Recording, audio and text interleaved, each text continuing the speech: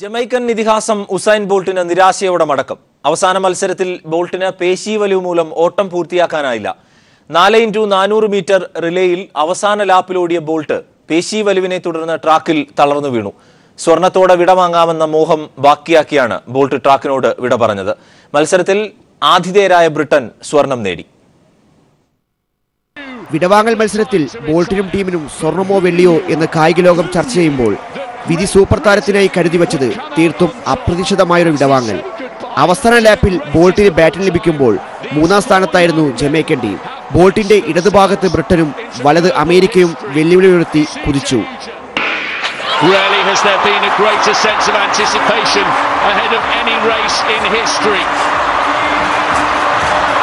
അവസാന മത്സരത്തിൽ സ്വർണവുമായി കളമൊഴിയാമെന്ന രണ്ട് ഇതിഹാസ താരങ്ങളുടെ മോഹം പൊലിയുന്ന മുഹൂർത്തങ്ങൾക്ക് ലണ്ടൻ ഒളിമ്പിക് സ്റ്റേഡിയം ഞായറാഴ്ച പുലർച്ചെ സാക്ഷ്യം വഹിച്ചു.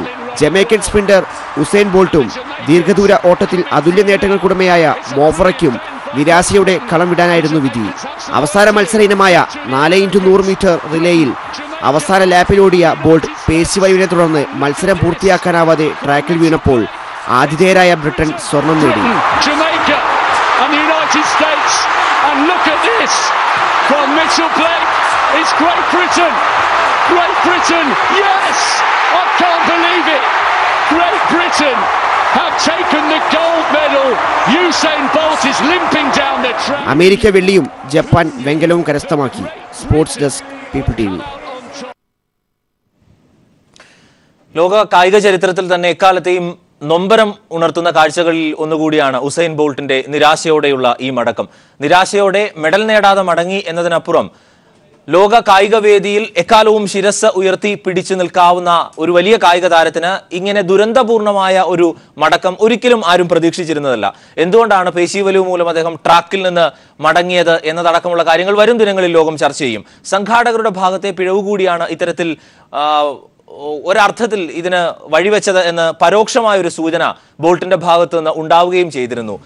ദേവദാസ് കണ്ണൂരിൽ നിന്ന് ചേരുന്നു. ദേവദാസ്, ഈ ക്രിക്കറ്റ് ലോക കായിക ചരിത്രം എടുത്താൽ ഇതിഹാസങ്ങളെല്ലാം മടങ്ങിയിട്ടുള്ളത് പൂർണ്ണതയോടെ അല്ല എന്നുള്ളതാണ് ഏറ്റവും സവിശേഷമായ ഒരു കാര്യം. ക്രിക്കറ്റ് ആണെങ്കിലും ഫുട്ബോൾ ആണെങ്കിലും അങ്ങനെ നിരവധി ഉദാഹരണങ്ങൾ അക്കാര്യത്തിലുണ്ട്. ബോൾട്ടിനെ സംബന്ധിച്ച് അനായാസമായ ഒരു മടക്കം, അനായാസം ഫിനിഷ് ചെയ്ത് മടങ്ങാം എന്ന് കരുതിയിടത്തു നിന്നാണ് ഇങ്ങനെ ദുരന്തപൂർണമായ ഒരു മടക്കം അദ്ദേഹത്തിന് ഉണ്ടാകേണ്ടി വന്നത്. എന്തായിരിക്കാം സംഭവിച്ചിട്ടുണ്ടാകുക എന്നാണ് താങ്കൾ ചിന്തിക്കുന്നത്? അരുണ്, ഇത് എന്താ പറയുക, ഈ ബോൾട്ടിന്റെ ഈ കഴിഞ്ഞ 2 കൊല്ലം ഈ ഒളിമ്പിക്സിന് മുമ്പേയും ബോൾട്ട് ഇഞ്ചേർഡ് ആയിരുന്നു. അപ്പോ ഒരു മീറ്റിലും വേൾഡ് സൂപ്പർ മീറ്റിലൊന്നും പങ്കെടുക്കാണ്ട് അതിന്റെ 2-3 ഒരു മാസം മുമ്പേ മാത്രം തിരിച്ചു വരുന്നതാണ് കണ്ടത്. അപ്പൊ ഇഞ്ചറി എവിടെയല്ലോ ഉണ്ട്, അതെന്തോ മറച്ചു വെച്ചാൽ അത് ഞാൻ പറയുന്നില്ല. അതിന്റെ ഒരു ഇത് എന്താ പറയാ, ഈ വാഡ ഇപ്രാവശ്യം ഭയങ്കര സ്ട്രിക്റ്റ് ആക്കിയപ്പോഴാണ് ബോൾട്ട് പോലും 10 സെക്കൻഡിൽ താഴെ ഈ സീസണിൽ ഓടിയിട്ടില്ല. അത് സെമി ഫൈനലിൽ മാത്രമാണ് 9.98 ഓടിയതും ഫൈനലിൽ 9.95 ഓടിയതും. അപ്പോ അതിന്റെ പറ്റി പറയുന്നില്ല. പക്ഷേ ഈ ഫൈനൽ മീറ്റിന് വരുമ്പോഴും ഇഞ്ചറി പ്രോൺ ആയിട്ട് വന്നതാണ്. അത് എങ്ങനെയാണ് ഇങ്ങനെ ഈ ജമൈക്കൻ ടീമിൽ തന്നെ അതുകൊണ്ടാണ് പങ്കെടുക്കാൻ പറ്റാഞ്ഞത്, അതും നോക്കണം. അപ്പൊ ജമൈക്കൻ നാഷണൽ മീറ്റ് ആണ് ജമൈക്കൻ ടീമിലേക്കുള്ള ഇത്. 200 മീറ്റേഴ്സിൽ 34 തവണ sub 20 സെക്കൻഡ്സ് ഓടിയ ആളാണ് ഉസൈൻ ബോൾട്ട്. എന്നിട്ട് പോലും ഈ പ്രാവശ്യം 200 മീറ്ററിൽ ഉസൈൻ ബോൾട്ടിന്റെ പേരില്ല. അപ്പൊ ജമൈക്കൻ ടീമിനറിയാം ഉസൈൻ ബോൾട്ടിന് ഇഞ്ചറി ഉണ്ട് എന്ന്. അതല്ലേ കാണിക്കുന്നത്, 200 മീറ്റേഴ്സിൽ ഇല്ല. അപ്പം അത് വെച്ചിട്ട് വേറെ ഒരു യങ്സ്റ്റർ ചാൻസ് കൊടുത്തെങ്കിൽ ജമൈക്കക്ക് ചില സമയം ഒരു വെങ്കലമെങ്കിലും നേടാനും. ഇതാണ് ഈ ഞങ്ങളെ ഇപ്പൊ മറ്റെല്ലാം ടിവിക്ക് പുറത്താക്കുന്ന ടീമിൽ നിന്ന് പുറത്താക്കുന്നതിന്റെ വേറെ ഒരു വേർഷനാണ് ഇത്. ഏത് വലിയ സൂപ്പർ പേഴ്സൺസ് ഉണ്ടാവുമ്പോൾ ധോണി, യുവരാജ് ഒന്നും ഒരിക്കലും റിട്ടയർ ചെയ്യില്ല. 2000 അതേപോലെ തന്നെ ഉസൈൻ ബോൾട്ട് ഉള്ളതുകൊണ്ട് ഉസൈൻ ബോൾട്ട് തന്നെ ഓടണം ഇഞ്ചേർഡ് ആയെങ്കിലും. പണ്ടാരോ പറയില്ലേ, it's better to have half fit half fit ഹോസിനെക്കാട്ടും full fit ആസാണ് നല്ലതെന്ന്. പക്ഷെ ഇവിടെ വേൾഡിലുള്ള പിന്നെ ഈ ഇഞ്ചറി വെച്ച ടീമിന് കൊണ്ടുവന്നതാണ് ഉസൈൻ ബോൾട്ടിന് വിനയായത്. ഉസൈൻ ബോൾട്ട് ആദ്യമേ വേൾഡ് ചാമ്പ്യൻഷിപ്പാണ് എന്റെ അവസാനം എന്നുള്ള ഒരു അഹന്തയും ഉണ്ടായിരുന്നു അതിന്റെ കൂടെ. എന്താ പറയാ, ഞാൻ ഇവിടെ ഗോൾഡ് നേടിയിട്ട് വിരമിക്കും എന്നുള്ള ഒരു അഹംഭാവത്തിന് ഏറ്റ തിരിച്ചടിയും കൂടിയാണ് ഈ ഒരു തോൽവി. അരുൺ, ഇത് യഥാർത്ഥത്തിൽ ബോൾട്ട് പ്രതീക്ഷിച്ചിരുന്നതാണ്. കാരണം വിടവാങ്ങലിനെ സംബന്ധിച്ച് നേരത്തെ തന്നെ ഏറെ അഭ്യൂഹങ്ങൾ നിലനിന്നിരുന്നു. എനിക്ക് തോന്നുന്നു, ഓർമ്മ ശരിയാണെങ്കിൽ അദ്ദേഹം തന്നെ വിടവാങ്ങൽ നിരവധി തവണ പ്രഖ്യാപിക്കുകയും ചെയ്തതാണ്. ഏറ്റവും അവസാനത്തെ മത്സരം എന്ന് പറഞ്ഞ് ജമൈക്കയിൽ അദ്ദേഹത്തിന്റെ സ്വന്തം നാട്ടിൽ മത്സരിക്കാൻ ഇറങ്ങി, അവിടെയും സ്വർണ്ണത്തോടെ അടക്കം. അതിനുശേഷമാണ് അപ്രതീക്ഷിതമായി ഈ വേൾഡ് അത്ലറ്റിക് ചാമ്പ്യൻഷിപ്പിന്റെ പേര് കേൾക്കുന്നത്. അന്ന് വിരമിച്ചപ്പോഴും ഈ മാധ്യമങ്ങളെല്ലാം ബോൾട്ടിന്റെ അവസാന മത്സരം എന്ന് പറഞ്ഞ് വലിയ ആഘോഷമൊക്കെ ഉണ്ടാക്കിയിരുന്നു. ഈ അനുയോജ്യമായ സമയം അന്നായിരുന്നോ? അന്ന് അദ്ദേഹത്തിന് വിരമിക്കേണ്ട സമയമായിരുന്നോ? അതോ ഈ ലോക കായിക വേദിയിൽ വീണ്ടും സമയം എക്സ്റ്റെൻഡ് ചെയ്ത് കൊടുത്ത്, അതായത് അൺഫിറ്റ് ആയ ബോൾട്ട് വീണ്ടും മത്സരിച്ചു എന്ന് കരുതാനാകുമോ? അരുണ്, അതാണ് പറഞ്ഞ ശരി. ഏറ്റവും നല്ല അനുയോജ്യമായ സമയം ഒളിമ്പിക്സ് ആയിരുന്നു. റയോ ഒളിമ്പിക്സിൽ ആ സ്വർണം നേടി വിരമിച്ചെങ്കിൽ ബോൾട്ട് മറ്റേ വേറൊരു തലത്തിലേക്ക് എത്തി. ബോൾട്ടിന്റെ ബോൾട്ട് എന്തിനാണ് വേൾഡ് ചാമ്പ്യൻഷിപ്പ് എന്ന് പറഞ്ഞാൽ അരുൺ എന്താ മനസ്സിലാക്കേണ്ടതെന്ന് പറഞ്ഞാൽ, ലോക ചാമ്പ്യൻഷിപ്പിൽ ഒരു ക്രീം മാത്രം പങ്കെടുക്കുന്നത്. ഒളിമ്പിക്സ് പോലെ 205 കൺട്രി ഒന്നുമില്ല. വളരെ ചിലയിലെല്ലാം അതുകൊണ്ടാണ് നമുക്ക് ലേറ്റ് ആയിട്ട് എൻട്രി എല്ലാം ഞങ്ങൾക്ക് ലഭിക്കുന്നത്. ചില ഐറ്റംസിൽ ഇനഫ് ആൻഡ് മോർ പേഴ്സൺസ് ഉണ്ടാവില്ല. അതുകൊണ്ടാണ് നമ്മളെ പി ചിത്രക്കോ ദ്യുതി ചന്ദിനെല്ലാം വേണ്ടിയിട്ട് വാദിക്കാനെല്ലാം പറ്റിയത്. അപ്പൊ ആ ഇതിൽ പോലും മത്സരിച്ച് ഈ വേൾഡ് അത് എന്താണ് അരുൺ ഒന്നും മനസ്സിലാക്കേണ്ടത്, ഇവർ റിട്ടയർ ചെയ്യണമെന്ന് വിചാരിച്ചാലും ഈ സച്ചിൻ തെണ്ടുൽക്കറും കപിൽ ദേവെല്ലാം ഓരോ കരിയർ എക്സ്റ്റെൻഡ് ചെയ്തോളൂ. ഈ അഡ്വർടൈസ്മെന്റ് കാരണം അനുവദിക്കൂല. റൊണാൾഡോനെ ഫൈനലിൽ കളിപ്പിച്ച കണ്ടിട്ടില്ലേ ആദിദാസ്? അതേപോലെ ഇത് അവർക്ക് ബോൾട്ടിനെ വേണം. എന്താ, ബോൾട്ടാണ് ഇപ്പൊ ഷോമാൻ, അത്ലറ്റിക്സിലെ ഏക ഷോമാൻ. അപ്പം ബോൾട്ടിനെ ഇവർക്ക് വേണം. അപ്പൊ ആഡുകാരുടെ ഇതില് പ്രകാരം പൈസ കിട്ടുമല്ലോ.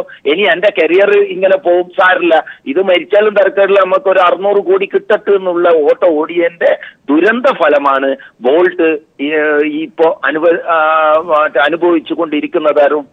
അതെ, അത് അദ്ദേഹത്തിന്റെ വ്യക്തിപരമായ കാര്യവും ഒരർത്ഥത്തിൽ ദേവദാസ് ഉന്നയിച്ചതുപോലെ ഈ അദ്ദേഹത്തിന്റെ സ്പോൺസേഴ്സ് അടക്കം അദ്ദേഹത്തിൽ പ്രഷർ ചെലുത്തി ചെയ്തതുമായിരിക്കും. എങ്കിലും ഒരു കായിക പ്രേമി എന്ന നിലയിൽ അദ്ദേഹത്തിന്റെ മടക്കത്തെ എങ്ങനെയാണ് കാണാനാവുക? കാരണം ഇതുവരെ ഉണ്ടായിരുന്ന ട്രാക്കിനെ, തീപിടിച്ചിരുന്ന ട്രാക്കിനെ യഥാർത്ഥത്തിൽ ഇത്രത്തോളം ലഘൂകരിച്ച ഒരു കായിക താരം ലോക ചരിത്രത്തിൽ വേറെ ഉണ്ട് എന്ന് തോന്നുന്നില്ല. എനിക്ക് തോന്നുന്നു ഇന്നലെ ഹീറ്റ്സിൽ അദ്ദേഹം ട്രാക്കിലേക്ക് വരുമ്പോൾ പോലും ക്യാമറയെ നോക്കി പുഞ്ചിരിച്ച് സ്വതസിദ്ധമായ ഗാലറിയിലേക്ക് നോക്കി കൈവീശി കൂടെ ഉണ്ടായിരുന്നവരുടെ പിരിമുറുക്കം കുറച്ച് ഒടുവിൽ സെക്കൻഡ് ലാപ്പിൽ ലാസ്റ്റ് റൈഡിൽ 1 മീറ്ററോളം ലീഡ് നേടിയാണ് അദ്ദേഹം അനായാസമാണ് ഫിനിഷ് ചെയ്തത് ഹീറ്റ്സിൽ. അത്ര ലഘൂകരിക്കപ്പെട്ട മനസ്സുമായി ഓടിയ ഒരു കായിക താരം കൂടിയാണ്. അത് അദ്ദേഹത്തിന്റെ പൊതു സ്വഭാവമാണല്ലോ. ഇങ്ങനെ ഈ പിരിമുറുക്കം നിറഞ്ഞ ട്രാക്കിനെ ലഘൂകരിച്ച ഒരു കായിക താരം കൂടിയാണ് അദ്ദേഹം. അങ്ങനെയാണ് അദ്ദേഹത്തിന് ഇത്രത്തോളം ആരാധകർ ഉണ്ടാവുകയും ചെയ്തത്. ഒരു കായിക പ്രേമി എന്ന നിലയിൽ ഈ ദുരന്തം അദ്ദേഹം അർഹിച്ചിരുന്നോ ദേവദാസ്? ഇല്ല. പക്ഷെ അരുൺ ഒന്ന് പറയാം, ഇപ്പൊ ബ്രാഡ്മാൻ ലാസ്റ്റ് ഇന്നിങ്സിൽ 0 മടങ്ങി. മറ്റേ പല താരങ്ങൾക്കും ഇതാണ് പറ്റിയത് ലാസ്റ്റില്, അതെന്നെ പറ്റിയല്ലോ. പക്ഷെ താരത്തിനെ പറ്റിയിട്ട് പറയുമ്പോൾ ഉസൈൻ ബോൾട്ടാണ് 100 മീറ്ററിന് ഒരു കാൾ ലൂയിസിന് പോലും പറ്റാത്ത. അല്ലെങ്കിൽ പെണ്ണുങ്ങളെ ഫ്ലോറൻസ് ഗ്രിഫിത്ത് ജോയ്നർ പണ്ട് അത് മരുന്നടിച്ചിട്ട് പിന്നെ മരിച്ചുപോയി 36 വയസ്സിൽ. അതിനുശേഷം ഷോമാൻ ആയത് ഈ ഇതാണ്. പിന്നെ ഒരു ചോദ്യത്തിനുള്ള ഉത്തരം കാണേണ്ടത് ഞങ്ങൾ മനസ്സിലാക്കണം, എന്തെന്നാണ് ബോൾട്ട് എന്ന് മനസ്സിലാക്കണം. അത് ബോൾട്ടിന് എങ്ങനെയാണ് സ്പീഡ് എന്ന് പറഞ്ഞാൽ, ബോൾട്ടിന്റെ ഈ സ്ട്രൈഡ് ഫ്രീക്വൻസിയും അതിന്റെ സ്പീഡുമാണ് ബോൾട്ടിനെ ബോൾട്ടാക്കുന്നത്, വ്യത്യസ്തനാക്കുന്നത്. മറ്റേത് എന്താ പറയാ അരുൺ, ഒന്ന് ഈ 100 മീറ്റർ ഇങ്ങനെ കാണിച്ചുകൊണ്ട് നിന്നാൽ മതി, അപ്പൊ ഒന്ന് പറയുമ്പോൾ അത് ഈസി ആവും. എന്ന് പറഞ്ഞാൽ ഈ സ്ട്രൈഡ് ഫ്രീക്വൻസി എന്ന് പറഞ്ഞാൽ 2.4 മീറ്റർ വരെയാണോ അവന്റെ ഒരു സ്ട്രൈഡ്. അപ്പം മറ്റുള്ളവർക്ക് 1.5 2 സ്റ്റെപ്പ് എടുക്കുമ്പോഴാണ് ബോൾട്ടിന് ഒരു സ്റ്റെപ്പേ വേണ്ടു. പിന്നെ ഈ നീളം 6 അടി 5 ഇഞ്ച് അത് ഡിസഡ്വാൻറ്റേജ് ആണ്. പല അത്ലറ്റ് വേൾഡിലെ ലോകത്തിൽ 100 മീറ്റർ ഓടിയ ഏറ്റവും ഹയസ്റ്റ് ആളാണ് ബോൾട്ട്. 6.5 അടിയാണ് അവന്റെ ഉയരം, 94 കിലോ. അപ്പം ഈ സ്ട്രൈഡിന് പറ്റിയ ഒരു ലീപ്പ് വേണം. അതാണ് ഈ സ്പീഡ് എന്ന് പറയുന്നത്. അതെന്ന് പറഞ്ഞാൽ ഈ എഞ്ചിനീയേഴ്സും അതിന്റെ ബയോ മെക്കാനിക്സും പറയുന്നത് ബോൾട്ടിന് സാധാരണ സ്ലോ ചെയ്യണ്ടേ, പക്ഷേ എയറിലല്ല നമ്മളെ സ്പീഡ് നിർണ്ണയിക്കുന്നത് പോലും. ഈ നിലത്ത് കുത്തിയിട്ട് അവര് ആഞ്ഞു പോകുന്നതാണ് അവരുടെ സ്പീഡ് 100 മീറ്ററിൽ നിർണ്ണയിക്കുന്നത്. അത് ബോൾട്ടിന് എന്ന് പറഞ്ഞാൽ ബോൾട്ട് പണ്ട് അതുകൊണ്ടാണ് സ്റ്റാർട്ട് സ്ലോ ആയാലും ബോൾട്ടിന്റെ ഈ ലീപ്പ് എന്ന് പറഞ്ഞാൽ ഒന്ന് പറയുന്ന റൂൺ എന്ന് പറഞ്ഞാല് ബോൾട്ടിന് 94 കിലോ എങ്കിൽ അതിന്റെ 5 ഇരട്ടി വെയിറ്റിലാണ് അവൻ നിലത്തടിക്കുന്നു ഓരോ സ്റ്റെപ്പും, എന്നിട്ട് ലീപ്പ് ചെയ്യുന്നു. അപ്പം അവന്റെ ഒരു സ്വിങ് ഭയങ്കരമാണ്. അതാണ് ബോൾട്ടിനെ ബോൾട്ടാക്കി മാറ്റിയതും. ആ ബയോമെക്കാനിക്സിൽ പെർഫെക്റ്റ് ഗ്ലെൻ മിൽസ് എന്ന് പറഞ്ഞ ഒരു കോച്ച് ഉണ്ട്. ആ കോച്ചാണ് ഒരു ഇംപെർഫെക്റ്റ് സ്പ്രിന്റർ ആണ് ബോൾട്ട്. പക്ഷെ ബോൾട്ടിനെ ഒരു പെർഫെക്റ്റ് സ്പ്രിന്റർ ആക്കിയത് ഗ്ലെൻ മിൽസ് എന്ന ഒരു സൂപ്പർ കോച്ചാണ്. അതിൽ ഞാൻ ഒരു ഗ്രേ ഏരിയ പറയാം. ഞാൻ ഇത് 99% ആണ് പറയുന്നത്. 1% എനിക്ക് ഈ ഡോപ്പിന്റെ ഇത് എവിടെയാണെന്ന് എനിക്ക് തിരിയില്ല. ലൂയിസ് ആംസ്ട്രോങ് അങ്ങനെയാണ്, റിട്ടയർ 8 ആണ് പിടിച്ചത്.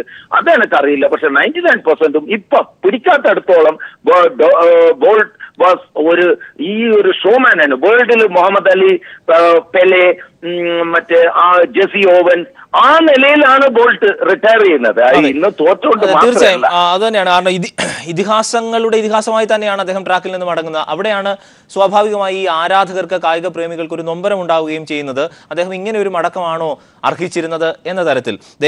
സുദേശ് കൂടി ചേരുന്നുണ്ട്. സുദേശ്, ട്രിപ്പിളും ട്രിപ്പിൾ ഡബിളും ഒക്കെ നേടി ഒരു മഹാമേരു പോലെ മുന്നിൽ നിന്നിരുന്ന, എക്കാലത്തും നിൽക്കുന്ന, ഇപ്പോഴും അങ്ങനെ അത്ഭുതത്തോടുകൂടി മാത്രം നോക്കിക്കാണുന്ന, ലോകത്തെ എക്കാലത്തെയും മികച്ച ഒരു ഇതിഹാസ അത്ലറ്റാണ് അദ്ദേഹം. വെറും വായ്ത്താരിക്കപ്പുറം അത് അങ്ങനെയാണ്. സ്പോർട്സ് ചരിത്രത്തിൽ തങ്കലിപികളിൽ അത് എഴുതപ്പെടുകയും ചെയ്യും എന്നുള്ളത് വസ്തുതയാണ്. അങ്ങനെയുള്ള ബോൾട്ടിന് യഥാർത്ഥത്തിൽ ഇന്നലെ എന്തായിരിക്കും സംഭവിച്ചിട്ടുണ്ടാവുക? ഗുരുതരമായ പിഴവ് എന്ന തരത്തിൽ തന്നെയാണ്. കാരണം പരുക്കിന്റെ ഒരു നേരിയ ലാഞ്ചന പോലും, ഇങ്ങനെ ഒരു ദുരന്തപൂർണമായ ഒരു അന്തരീക്ഷം, ഒരു പരിസരം അദ്ദേഹത്തിന്റെ ഒരു മത്സരങ്ങളിലും കണ്ടിട്ടില്ല. പക്ഷേ അവസാന മത്സരത്തിൽ അദ്ദേഹത്തിന് വേണ്ടി കാത്തുവെച്ചത് ഈ ദുരന്തപൂർണമായ ഒരു പര്യവസാനമായിരുന്നു. എങ്ങനെയാണ് പൊതുവിൽ കാണുക? അരുൺ, ഇവിടെ ബോൾട്ട് എന്ന താരത്തിൻ്റെ മഹത്വത്തെക്കുറിച്ച് നമ്മൾ വളരെയേറെ പറഞ്ഞു കഴിഞ്ഞു. ആ ഒരു സാഹചര്യം ഇന്നലത്തെ ഒരു മത്സരത്തിൻ്റെ സാഹചര്യത്തിൽ വിലയിരുത്തിയാൽ ഒരു കായിക പ്രേമികൾ എന്ന നിലയ്ക്ക്, അല്ലെങ്കിൽ ഈ സ്പോർട്സിനെ സ്നേഹിക്കുന്നവർ എന്ന നിലയ്ക്ക് നമ്മളെ സംബന്ധിച്ച് വളരെ വിഷമമുള്ള ഒരു സംഗതിയാണ് ഉണ്ടായത് എന്ന് പറയേണ്ടിയിരിക്കുന്നു. ലോകം മുഴുവൻ എനിക്ക് തോന്നുന്നു ഇത്രത്തോളം കായിക പ്രേമികൾ കൊതിച്ച ഒരു കാര്യമില്ല. ഒരു കായിക താരത്തിന് വേണ്ടി അദ്ദേഹം ഒന്നാമനായി കാണാൻ വേണ്ടി കൊതിച്ച ഒരു സാഹചര്യമില്ല. അദ്ദേഹത്തിന് ഒരു സ്വർണത്തോടെയുള്ള മടക്കം തീർച്ചയായും പ്രതീക്ഷിച്ചിരുന്നു. എന്നാൽ ഇവിടെ അതുണ്ടായില്ല എന്നുള്ളത് വലിയൊരു ദുരന്തമായി തന്നെ മാറുന്നു. എന്നാൽ ഞാൻ പറയട്ടെ, ബോൾട്ട് എന്ന താരത്തിൻ്റെ മഹത്വത്തിനോ അദ്ദേഹത്തിൻ്റെ ഇതുവരെയുള്ള കരിയറിനോ ഒരു ദോഷവും വരുത്തുന്ന ഒന്നാണ് ഇതെന്ന് ഞാൻ വിശ്വസിക്കുന്നില്ല. ഉറപ്പിച്ച് പറയട്ടെ, നമുക്ക് ഒരു കായിക താരത്തെ സംബന്ധിച്ച് ഏതൊരു ഘട്ടത്തിലും പരിക്കുണ്ടാവാനും ഒപ്പം തന്നെ മെഡൽ നഷ്ടമുണ്ടാകാനും ഇത്തരം നിരാശാജനകമായ പ്രകടനങ്ങൾ ഉണ്ടാകാനും സാധിക്കുന്ന സാഹചര്യമാണ് ഏത് കളിക്കളത്തിലും. നമുക്കറിയാം, ഏത് ഫുട്ബോളിലായാലും ക്രിക്കറ്റിലായാലും അത്ലറ്റിക്സിലായാലും ഏത് രംഗത്തായാലും മുൻകാലങ്ങളിൽ നിരവധി ഇത്തരം ഉദാഹരണങ്ങളുണ്ട്. ഇത് സംഭവിക്കാവുന്നതാണ്. എന്നാൽ നമ്മൾ ബോൾട്ടിനെ വിലയിരുത്തേണ്ടത് കഴിഞ്ഞ 14 വർഷത്തോളം തുടർച്ചയായി 3 ഒളിമ്പിക്സുകളിൽ, അരുൺ ഇപ്പോൾ സൂചിപ്പിച്ചതുപോലെ ഒരേ ഇനങ്ങളിൽ 3 ഇനങ്ങളിൽ തുടർച്ചയായി റെക്കോർഡോടെ സ്വർണം നേടുന്നു എന്നുള്ളത് തന്നെ അദ്ദേഹത്തെ അത്ലറ്റിക്സിനും അപ്പുറം വലിയൊരു താരമാക്കി മാറ്റിയിരിക്കുന്നു എന്ന് തന്നെ പറയാം. അതുകൊണ്ട് അദ്ദേഹത്തിൻ്റെ കഴിവിനെ ഈ ഒരു മത്സരത്തിൻ്റെ അടിസ്ഥാനത്തിൽ വിലയിരുത്തുകയോ അദ്ദേഹത്തിൻ്റെ ഒരു പ്രകടനത്തെ കുറച്ച് കാണുകയോ ഒന്നും ചെയ്യരുത് എന്ന് തന്നെയാണ് വിശ്വസിക്കുന്നത്. അതിനൊപ്പം തന്നെ ഒന്ന് കൂട്ടി പറഞ്ഞോട്ടെ, മറ്റ് ഇതിഹാസ താരങ്ങളെ നമ്മൾ നിരവധി കണ്ടിട്ടുണ്ട്. ജെസ്സി ഓവൻസിനെ പറഞ്ഞു, പെലെയെ പറഞ്ഞു, ബ്രാഡ്മാനെ പറഞ്ഞു, കാൾ ലൂയിസിനെ പറഞ്ഞു, മറ്റു താരങ്ങൾ മറഡോണയെ പറയുന്നു. എന്നാൽ ഞാനൊന്ന് പറയട്ടെ, ഒരു കായിക ഇനത്തെ ഇത്രത്തോളം ജനകീയമാക്കുകയും ഒപ്പം തന്നെ ജനങ്ങൾ ഒരു ഓട്ട മത്സരം കാണാൻ ജനങ്ങൾ ഇത്രത്തോളം കൊതിച്ച ഒന്ന് നമ്മുടെ ജീവിതത്തിൽ, അല്ലെങ്കിൽ ഈ കഴിഞ്ഞ ഒരു കായിക ചരിത്രത്തിൽ ഒരിക്കലും ഉണ്ടായിട്ടുണ്ടാവില്ല. ഒരു താരം ഓടുന്നത് കാണാൻ, അല്ലെങ്കിൽ അദ്ദേഹത്തിൻ്റെ മത്സരം കാണാൻ, വെറും 10 സെക്കൻഡിൽ താഴെ നീണ്ടു നിൽക്കുന്ന 100 മീറ്റർ മത്സരം കാണാൻ ലോകം മുഴുവൻ കാത്തിരിക്കുന്ന, അല്ലെങ്കിൽ ടെലിവിഷന് മുന്നിലും ഗാലറിയിലും വന്നു ചേരുന്ന ഒരു സന്ദർഭം ഒരിക്കലും ഉണ്ടായില്ല. അത് ഈ താരം ഈ കായിക ഇനത്തെ എത്രത്തോളം ജനകീയമാക്കി എന്നതിൻ്റെ തെളിവാണ്. ഉത്തേജക മരുന്നിൻ്റെയും അല്ലെങ്കിൽ പലതരം വിവാദങ്ങളുടെയും ഇടയിൽപ്പെട്ട അത്ലറ്റിക്സിനെ ഒരു തരത്തിൽ രക്ഷിച്ചു നിർത്തിയത് ഒരു ദശാബ്ദത്തിലധികം നീണ്ട ബോൾട്ടിൻ്റെ കരിയറാണെന്ന് പറയണം. മറ്റു താരങ്ങളെ പോലും നമ്മൾ ശ്രദ്ധിച്ചത്, ഗാറ്റ്ലിൻ ആയാലും അല്ലെങ്കിൽ യോഹാൻ ബ്ലേക്ക് ആയാലും ഇതുപോലെയുള്ള താരങ്ങളെ പോലും നമ്മൾ ശ്രദ്ധിച്ചത് ബോൾട്ടിനൊപ്പം ഓടുന്നു അല്ലെങ്കിൽ ബോൾട്ടിൻ്റെ സാന്നിധ്യം എന്നതുകൊണ്ടാണ് അവർ ഇത്രത്തോളം പ്രശസ്തരായത് എന്നുകൂടി പറയേണ്ടി വരും. അവരുടെ കഴിവിനെ കുറച്ച് കാണുകയല്ല, അത്രത്തോളം മഹാനായിരുന്നു ബോൾട്ട് എന്ന് പറയാൻ വേണ്ടി തന്നെയാണ് ഇത് പറഞ്ഞു വയ്ക്കുന്നത്. അദ്ദേഹത്തിൻ്റെ കരിയറിൻ്റെ അവസാനം ഇങ്ങനെ ഒരു ദുരന്തമുണ്ടായി. അത് കായിക പ്രേമികൾ അല്ലെങ്കിൽ സ്പോർട്സിനെ സ്നേഹിക്കുന്നവർ എന്ന നിലയ്ക്ക് എല്ലാവർക്കും വിഷമമുണ്ടാക്കുന്നു എന്നുള്ള യാഥാർത്ഥ്യമാണ്. ഒപ്പം തന്നെ ഈ ഉസൈൻ ബോൾട്ടിനും അദ്ദേഹത്തിന് ഒരു ആഗ്രഹങ്ങൾ 30 വയസ്സ് എന്നതൊരു കായിക താരത്തെ സംബന്ധിച്ച് അസ്തമന ഘട്ടമൊന്നുമല്ല. ഒരു കാര്യം കൂടി ഈ കാര്യത്തിൽ എനിക്ക് സൂചിപ്പിക്കാനുള്ളത്, ഈ തണുത്ത AC റൂമിലിരുന്ന് സംസാരിക്കുന്ന പോലെയല്ല ട്രാക്കിലിരുന്ന് ഇറങ്ങി ഓടുമ്പോൾ, അപ്പോൾ മാത്രമേ അതിന്റെ ബുദ്ധിമുട്ട് മനസ്സിലാവുള്ളൂ. എങ്കിലും ഒരു ആരാധകൻ എന്ന നിലയിൽ കൂടിയാണ് ഞാനിത് ചോദിക്കുന്നത്. ഇങ്ങനൊരു ദുരന്തപൂർണമായ പരിസരത്തിൽ അദ്ദേഹം ഓടുന്നത് കാണാൻ വ്യക്തിപരമായി ആഗ്രഹിക്കാത്ത ഒരാൾ എന്ന നിലയിൽ കൂടി, ലക്ഷക്കണക്കിന് കോടിക്കണക്കിന് ആരാധകരിൽ ഒരാൾ എന്ന നിലയിൽ കൂടിയാണ് ചോദിക്കുന്നത്. ഈ യഥാർത്ഥത്തിൽ അദ്ദേഹത്തിന്റെ വിരമിക്കൽ സമയം അദ്ദേഹം കൂടുതൽ നീട്ടി സ്വയം നൽകിയ ഒരു സമയം ഉണ്ടായിരുന്നു. ജമൈക്കയിൽ നടന്ന അദ്ദേഹത്തിന്റെ സ്വന്തം നാട്ടിൽ നടന്ന മത്സരത്തിൽ തന്നെ ഏകദേശം അങ്ങനെയാണ് അദ്ദേഹം സ്വർണ്ണ മെഡലോടുകൂടി അവസാനിപ്പിച്ച അവസാന മത്സരമാണ് എന്ന തരത്തിൽ. വീണ്ടും ലോക അത്ലറ്റിക് ചാമ്പ്യൻഷിപ്പിലേക്ക് ആ ടൈം എക്സ്റ്റെൻഡ് ചെയ്ത് കൊടുക്കുന്നു. ഈ പരിക്കിനെ സംബന്ധിച്ചൊക്കെ ഒരു നേരിയ ലാഞ്ചന പോലും അദ്ദേഹത്തിന് അറിയാതിരുന്നതാണോ, അതോ ഈ പറഞ്ഞ പോലെ അഡിഡാസും പൂമയും അടക്കമുള്ള അദ്ദേഹത്തിന്റെ സ്പോൺസേഴ്സ് ഈ പ്രഷർ ചെലുത്തി വീണ്ടും ട്രാക്കിൽ ഇറക്കിച്ചതാണോ? അരുൺ, ഇവിടെ നമുക്ക് പല തരത്തിൽ ഇതിനെ വ്യാഖ്യാനിക്കാം. ഇവിടെ ഞാൻ പറയാം, കഴിഞ്ഞ ഒളിമ്പിക്സിൻ്റെ ഒടുവിൽ തന്നെ ഞാൻ ലണ്ടൻ ലോക ചാമ്പ്യൻഷിപ്പോടെ വിരമിക്കുമെന്ന് ബോൾട്ട് പറഞ്ഞിരുന്നു. അതിനു തന്നെയായിരുന്നു അദ്ദേഹം മാനസികമായി തയ്യാറെടുത്തത്. അപ്പോൾ അരുൺ പറഞ്ഞ വിഷയത്തിലേക്ക് വരാം. സ്വാഭാവികമായും ബോൾട്ടിനെ പോലെ ഒരു താരത്തിൻ്റെ ശരീരത്തിൻ്റെ ഓരോ ഇഞ്ചും പരിശോധനയ്ക്ക് വിധേയമാക്കും. അതിനുള്ള മെഡിക്കൽ സംഘം അദ്ദേഹത്തോടൊപ്പം ഉണ്ടാവും. ആ രീതിയിൽ എല്ലാ സൗകര്യങ്ങളും അദ്ദേഹത്തിനൊപ്പം ഉണ്ടാവും. ആ നിലയ്ക്ക് ഒന്ന് കാണാതെ പോവുക എന്നുള്ളത് വളരെ അത്യപൂർവമായിരിക്കാം. ചിലപ്പോൾ മത്സരത്തിനിടയിൽ ഏതെങ്കിലും കാരണം കൊണ്ട് വരുന്ന പരിക്കുകൾ ഉണ്ടാവാം. എങ്കിൽ പോലും ഇത് മുന്നേ ഉണ്ടായ പരിക്കാണോ എന്ന് മനസ്സിലാക്കാൻ ഉണ്ടാവുകയില്ല. അതറിഞ്ഞുകൊണ്ട് തന്നെ ബോൾട്ട് ഓടിയതാണോ എന്ന് ചോദിച്ചാൽ എനിക്ക് എൻ്റെ പക്ഷത്തു നിന്നൊരു ഉത്തരമുണ്ട്. എന്താണെന്ന് വെച്ചാൽ ബോൾട്ട് എന്ന താരം അദ്ദേഹം നമ്മൾ കാണുന്നത് വളരെ സൗമ്യനായ അല്ലെങ്കിൽ അത്തരത്തിൽ കാണികൾക്ക് വേണ്ടി ഓടുന്ന എന്ന് തന്നെ പറയാം. അല്ലെങ്കിൽ അദ്ദേഹത്തിൻ്റെ എല്ലാ കഴിവുകളും മുൻനിർത്തി തന്നെ പറയട്ടെ, കാണികൾക്ക് വേണ്ടി കൂടി ഓടുന്ന ഒരു താരമായിരുന്നു അദ്ദേഹം. ലോകം മുഴുവൻ തന്നെ കാത്തിരിക്കുന്ന അദ്ദേഹത്തിന് അറിയാം. സ്വാഭാവികമായും ചെറിയൊരു അഹങ്കാരം എന്ന് ഞാൻ വിശേഷിപ്പിക്കില്ല, അദ്ദേഹത്തിന് തൻ്റെ കഴിവിൽ അത്രത്തോളം വിശ്വാസം ഉണ്ടാവുന്ന ഒരു താരമായിരിക്കും ബോൾട്ട്. അത്രത്തോളം ആത്മവിശ്വാസമില്ലെങ്കിൽ ഒരു താരത്തിന് പോലും ഇത്ര നാൾ തുടർച്ചയായി തൻ്റെ കരിയർ ഈ രീതിയിൽ നിലനിർത്തിക്കൊണ്ട് മുന്നോട്ട് പോകാൻ സാധിക്കില്ല. ആ നിലയ്ക്ക് ഒരു ആത്മവിശ്വാസം അദ്ദേഹത്തിന് ഉണ്ടായിരിക്കണം എന്നുള്ള യാഥാർത്ഥ്യമാണ്. എന്നാൽ അത് പാളിപ്പോയതാണ് നമ്മളിവിടെ കണ്ടത്. കഴിഞ്ഞ ദിവസം 100 മീറ്റർ അതിലേക്ക് തന്നെ വരാം. കാരണം ഈ അമിതമായ ആത്മവിശ്വാസം ആണ് എങ്കിൽ പോലും അദ്ദേഹം അത് ആർജിച്ച് എടുത്തതാണ്. അതാണോ അദ്ദേഹത്തിന് വിനയായതെന്നടക്കമുള്ള കാര്യങ്ങൾ ലോക കായിക വേദി കൂടി ചർച്ച ചെയ്യപ്പെടേണ്ട ഒരു സംഗതി കൂടിയാണ്. ലോക കായിക ചരിത്രത്തിലെ എക്കാലത്തെയും നൊമ്പരപ്പെടുത്തുന്ന ഒരു കാഴ്ച കൂടിയാണ് നമ്മൾ ഇപ്പോൾ കണ്ടത്. മെഡൽ പട്ടികയിൽ ഇടം നേടാനായില്ല എങ്കിലും ശിരസുയർത്തി തന്നെയാണ് വേഗത്തിന്റെ രാജകുമാരൻ മടങ്ങുന്നത് എന്നുള്ളതാണ് ഏറ്റവും ശ്രദ്ധേയമായ കാര്യം. എങ്കിലും അദ്ദേഹം അർഹിച്ച മടക്കമാണോ അദ്ദേഹത്തിന് ലഭിച്ചത് എന്നതാണ് യഥാർത്ഥത്തിൽ ഇനിയുള്ള മുഹൂർത്തങ്ങൾ, ഇനിയുള്ള കായിക ചരിത്രത്തിൽ ഗൗരവമായി ചർച്ച ചെയ്യപ്പെടുക. ഇവിടെ സുദേശ് ഒരു കാര്യം കൂടി, ഈ നേരത്തെ പറഞ്ഞ പോലെ ബോൾട്ടിന്റെ ശരീരത്തിലെ ഓരോ ഇഞ്ചും അണുവിട കൃത്യമായി പരിശോധിക്കപ്പെടുകയും അങ്ങനെ ഇഴകി പരിശോധിക്കുകയും ഒക്കെ ചെയ്യുന്നുണ്ടല്ലോ. ഈ സൂചിപ്പിച്ച പോലെ അവിടെയൊന്നും ഈ പരുക്കിന്റെ ലാഞ്ചന, പരുക്കുണ്ടായിരുന്നു അദ്ദേഹത്തിന് നേരത്തെ, അത് അവഗണിച്ചിട്ടാണ് ഒരർത്ഥത്തിൽ ട്രാക്കിലേക്ക് മടങ്ങി വരിക കൂടി ചെയ്തത്. എങ്കിലും ഇത്രത്തോളം സീരിയസ് ആയി ബാധിക്കുന്ന തരത്തിലാണ് എന്നത് കണ്ടെത്താൻ കഴിഞ്ഞില്ല എന്നുള്ളതാണോ?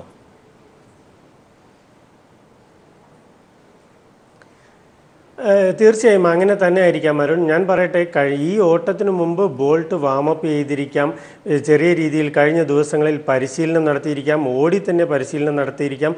ആ ഘട്ടത്തിൽ തനിക്ക് ഇത്തരത്തിൽ ദോഷമുണ്ടാക്കുന്ന ഒരു പരിക്കാണ് ഉള്ളത് എന്ന് അറിഞ്ഞെങ്കിൽ ബോൾട്ടിനെ പോലെ ഒരു താരം ഓടാൻ സാധ്യതയില്ല.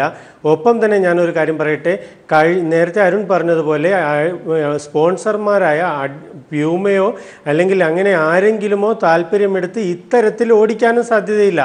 ഇത്തരത്തിൽ ഓടുകയാണെങ്കിൽ ആ പ്രൊഡക്റ്റിന് കൂടിയാണ് ഡാമേജ്. അവരെ സംബന്ധിച്ച് ഈ ഒരു രീതിയിൽ ഉണ്ടാവുകയാണെങ്കിൽ അത് ഡാമേജ്, അല്ലെങ്കിൽ അങ്ങനെയാണ് ചിന്തിക്കേണ്ടിയിരുന്നത്. അവർക്ക് തീർച്ചയായും അത് പ്രൊമോഷൻ സാധ്യമാകുന്നത് ബോൾട്ട് ഒരു സ്വർണ്ണത്തോടെ ഒരു മെഡലോടുകൂടി മടങ്ങുമ്പോൾ തന്നെയായിരുന്നു, സ്വർണ്ണത്തോടു കൂടി മടങ്ങുമ്പോൾ തന്നെയായിരുന്നു പ്രൊമോഷൻ ഉണ്ടാകുന്നത്. ഇത് നിരാശയുള്ള ഒരു മടക്കമാണ്. ആ നിലയ്ക്ക് ഇപ്പോൾ അരുൺ പറഞ്ഞതുപോലെ തന്നെ അവിടെ ഒരു പരിക്ക് തനിക്ക് ഓട്ടം തുടങ്ങുമ്പോൾ തന്നെ ബോൾട്ട് നമ്മൾ മസിൽ വലിഞ്ഞ് താഴെ ഇരിക്കുന്നത് നമ്മൾ കാണുന്നു. അപ്പോൾ അത്ര ഗുരുതരമായ ഒരു പരിക്കുള്ള ബോൾട്ട് ഇത്തരം ഒരു വേദിയിൽ ഓടാനുള്ള സാധ്യത വളരെ കുറവാണ് എന്ന് തന്നെയാണ് പറയാനുള്ളത്. ദേവദാസ്, ടെലിഫോൺ ലൈനിലുണ്ടോ? യഥാർത്ഥത്തിൽ ഇതിന്റെ ഒരു അന്ത്യം എങ്ങനെയായിരുന്നു താങ്കൾ പ്രതീക്ഷിച്ചിരുന്നത്? അതായത് 100 മീറ്ററിനേക്കാൾ കൂടുതൽ ബോൾട്ട് ഓടുന്നത് ഈ റിലേയിലാണ് അതിന്റെ യഥാർത്ഥ ഭംഗി കാണാൻ സാധിക്കുക എന്ന് ചിലർ പറഞ്ഞിട്ടുണ്ട്. അവർക്ക് അതാണ് കാരണം ഈ ബാറ്റൺ കൈമാറിയിട്ട് ലാസ്റ്റ് ലാപ്പിലേക്ക് അദ്ദേഹം കുതിക്കുന്ന ആ ഒരു കാഴ്ചയുണ്ട്. ലോകത്ത് ഇത്ര സുന്ദരമായ മറ്റൊരു കാഴ്ചയുമില്ല. കാരണം 100 മീറ്ററിൽ കണ്ണടച്ച് തുറക്കുന്നതിന് മുമ്പ് അദ്ദേഹം കയറിങ്ങി പോരും. ഈ റിലേയിൽ ഓടുന്നതാണ് അതിന്റെ എല്ലാ ചാരുതയോടും കൂടി ഭംഗിയോടുകൂടി കാണാനാവുക എന്നുള്ളതാണ് വസ്തുത. സ്പോർട്സ് ആരാധകൻ എന്ന നിലയിൽ വ്യക്തിപരമായി എനിക്കും അദ്ദേഹം റിലേയിൽ ഓടുന്നത് കാണാനായിരുന്നു ഇഷ്ടം.